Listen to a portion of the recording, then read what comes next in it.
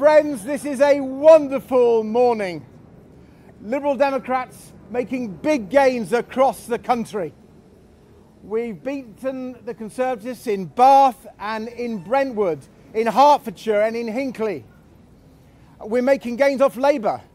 We've increased our majority in Hull. And we're making huge gains across the country against the Conservatives.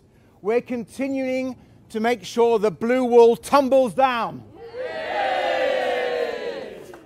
And I'm so proud of the result here in Windsor. Yay! And I'm so proud that when Katy Perry and Lionel Richie enter Windsor Castle for the coronation concert on Sunday, they'll be going into a ward that's represented by 3 brand new Liberal Democrat councillors. The people have sent a huge message. A message so loud that even someone as out of touch as Rishi Sunak can't ignore. We're fed up of waiting so long for the basics. Waiting for hours for an ambulance. Days for a GP appointment. Months and even years for a hospital appointment. Waiting in vain for the police to turn up when there's been a break-in.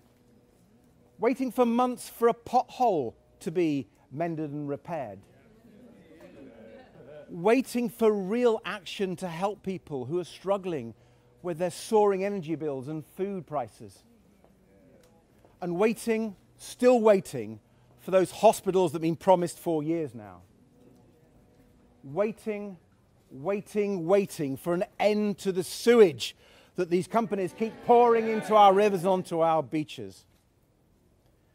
And we're waiting for the government to listen to people and stop taking them for granted.